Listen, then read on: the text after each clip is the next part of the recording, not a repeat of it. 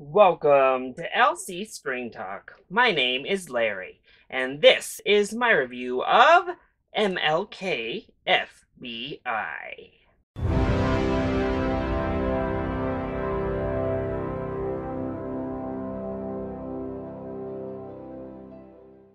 MLK FBI is a 2020 American documentary that follows the FBI under J. Edgar Hoover as they employed tactics to follow Martin Luther King Jr. throughout the 60s. This is my latest review from the 2020 Denver Film Festival and one of the special presentations of this year's lineup. And one I knew nearly nothing about other than the fact that it was a documentary telling of the relationship between the FBI and Martin Luther King Jr. And it turned out to be quite the stellar documentary. So let's go ahead and talk about the positives first. Well, first and foremost, I think that this is a pretty hard-hitting documentary on both sides. It doesn't really sugarcoat anything, whether it comes to what the FBI was doing or the aspects to MLK Jr.'s life that the FBI was investigating, what they were digging up, and what they were releasing to the public. At this point, it is pretty common knowledge that Martin Luther King Jr. had some extramarital affairs, and the FBI utilized those to try and tarnish his name.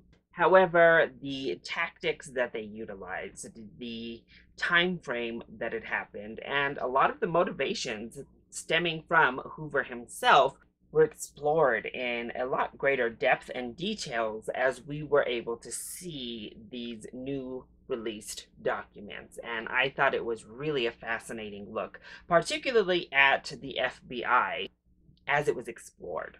I really enjoyed a lot of the commentators that we did get in this film, ranging from those who worked with Martin himself to scholars of current day to FBI agents of past. But we had some really great discussion on race, particularly, obviously, as well as the FBI and some historical context, because the current day lens views both Martin Luther King Jr. and J. Edgar Hoover in much different lights than they were seen back when this was unfolding in real time. And also, I learned that later this decade, 2027, these tapes will be able to be released to the public. And it really brought up an interesting question to those that were discussing what happened between the FBI and their immoral practices to gain dirt on Martin Luther King Jr. And if those tapes even need to see the light of day, if they are going to change anything, and if it's really warranted to release them at all. Overall, I just think it was a really fascinating look at the scenario, at where our government was and how that was ever changing, all under the supervision of Hoover and his self-appointed G-men.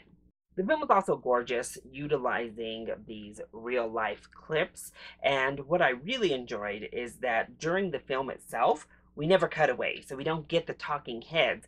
They're more narrating as we watch and view the historical footage of mostly Martin Luther King Jr., but also various presidents or J. Edgar Hoover. But just the look and the format of how this is presented is beautifully handled. So then, what doesn't quite work so well when it comes to MLK FBI? Well, while I do think I learned more detail behind what happened, and I think it brings up some interesting discussion points, overall, the basis of what we're presented here is somewhat common knowledge at this point. I knew most of the big points here and what took place. So I appreciated the more nuanced details of the information. However, I didn't really find any bombshell moment in the film itself.